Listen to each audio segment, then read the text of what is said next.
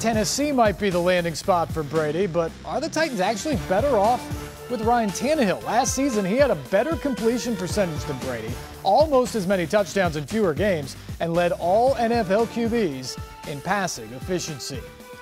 It was hard to miss the Brady to Tennessee talk. Ryan Tannehill certainly heard it, but he felt like this was his team after last season's run and kept the faith that it would be him and not the 42-year-old Brady that would be the Titans' quarterback of the future.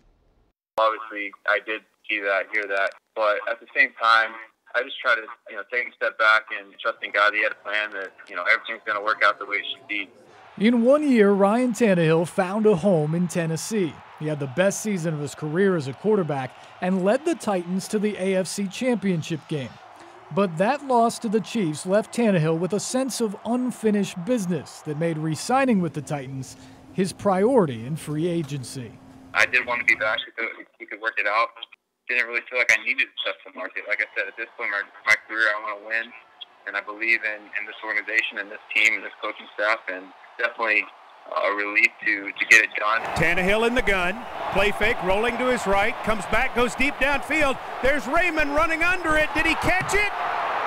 Yes, he did. Touchdown, Titans! The 31-year-old Tannehill signed a 4-year, $118 million contract, which will make him one of the 10 highest-paid quarterbacks in the NFL.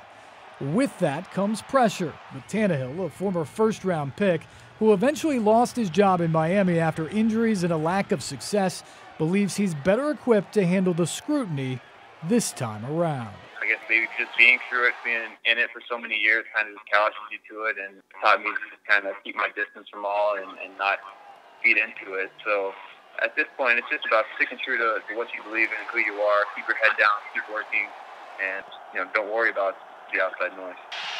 Tannehill, end zone, touchdown, Tennessee. Ferkser was open. What a drive to open things for the Titans. Tannehill's determined to prove his 2019 was no fluke and that the Titans are a true contender. With NFL rushing champ Derrick Henry also back and the team returning 10 starters on offense, expectations will be high for what the unit can accomplish in 2020. Excited to have him back. He's an integral part of this team, this offense, and I know he's going to do great things for us this year. So I think going into year 2 together as a group, being able to build on what we did last year is huge.